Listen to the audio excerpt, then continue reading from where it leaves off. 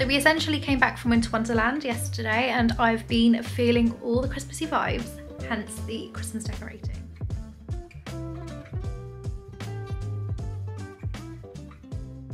So first up is to take down the autumn decorations and then it's time to pop the Christmassy stuff up. So let's get started.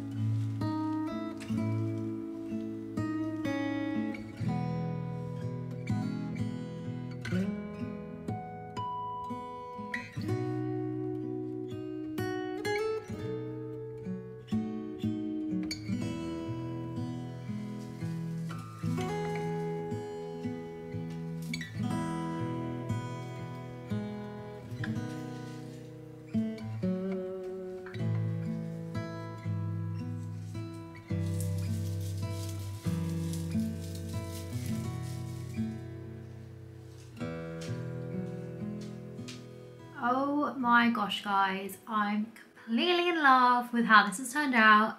How cute. We have both the shelving and the fireplace decorated. If I give you a closer look, we have this wreath which is all just basically tinsel along with some leaves that I've kind of intertwined, a little mistletoe, a little robin just to give a bit of character. The berries come with a branch. This pom-pom light I think is from Primark and this was from Poundland. We zoom into the little soldiers. They're also from Poundland, but obviously they weren't a pound, but they look so cool.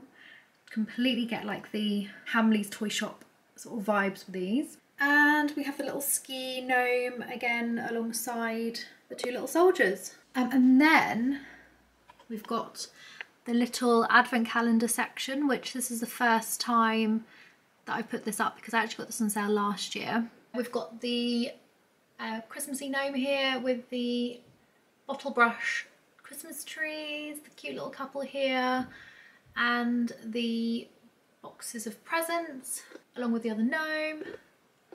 And then if we go up to the next shelf, we have this little house, light up house here, which is gorgeous. These two really cute Christmas hangings. We've got the stag, which Alex is not a fan of, but I'm having up anyway. And the little heart, and I just think they look so, so cute. How adorable. I'm so excited. So we essentially came back from Winter Wonderland yesterday and I've been feeling all the Christmassy vibes, hence the Christmas decorating. But what I thought I would show you as well is how I make my Christmassy wreath.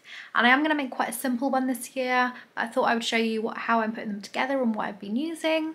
And that's going to go on the front door. So we're nearly there. It's actually only taken a couple of hours, which I'm actually quite surprised about. But yeah, how fun. How fun. I just love this time of year. Anyway, let's carry on. I've probably got an hour before the others get back, and I want to get the room nice and tidy because, you know, when Christmas decorations go up, there's a mess before it gets pretty, let me tell you. So now that the Christmas decorations in the living room are up, I'm gonna have to excuse the mess here because there's a lot going on. We've also got Meme here having a little cat nap. She's enjoying the little noise in the background. These are these stockings. You would have seen these from many, many years ago. But I actually made these, and I am considering putting a free sewing pattern of this on my website. I just think this is one of the most versatile Christmas decoration bits that I've handmade by a mile, and they're so timeless, and doesn't matter what kind of theme you're going with. I just feel that they really, really go, and they're so simple to make.